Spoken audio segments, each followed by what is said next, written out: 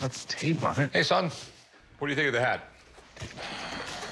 It's a hat. Well, do you think they'll sell?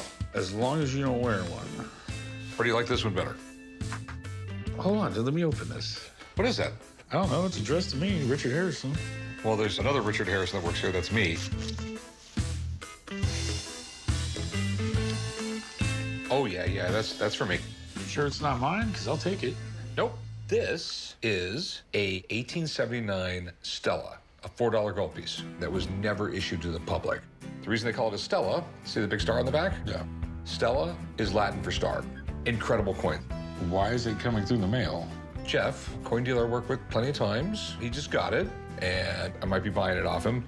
Sometimes people can't make it in the shop for one reason or the other. But when it's something as cool as this Stella gold piece, I really want to see it.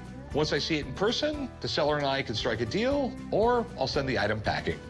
So I need you to do the video chat with Jeff. Why don't you do it in your office? It doesn't work on my computer. I promise you it does.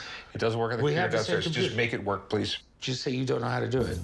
It wouldn't work right. You don't know how. It's irritating. Can you just get him on the thing? Here, you just press this.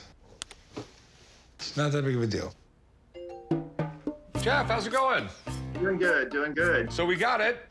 Good. So where did you get this? I got that from a client, a person I've been dealing with for a while, and I've been looking for a Stella for quite a while. And when it came across my desk, I knew it was a coin you might like. So what's the story with this thing again? In the 1870s, the U.S. Mint was trying to come up with a universal currency. They're going to try to get every country to make a gold coin with the same amount of metal in it. Yeah, it was an idea of trying to facilitate international trade.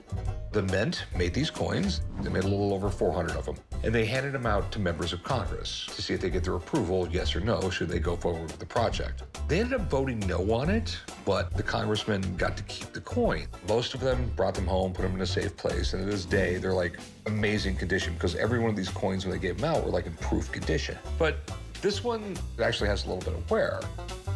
Yeah, but its condition adds to its desirability a little bit because any nicer condition, they start over $200,000. So for an extraordinarily rare coin, it's, I would say, quote unquote, affordable.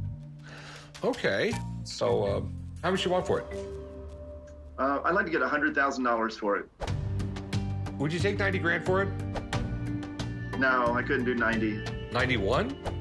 I could come down to 95,000, and that's that's a great deal for a coin that's usually almost impossible to find below $100,000. I'll go 92. Yeah, I'd sell it to you at that. 92,000. Thanks so much for sending it to me. I'll get a check in the mail to you. Okay, that right. Sounds good, Rick. Thanks a lot. See you later, man. Take care, buddy. So you sure you don't like this hat? You know how insane it is doing business with you? You just spent $92,000. I know, it's all relative, son. Okay, don't worry, I'll get it sold. Like, just leave me alone, dude.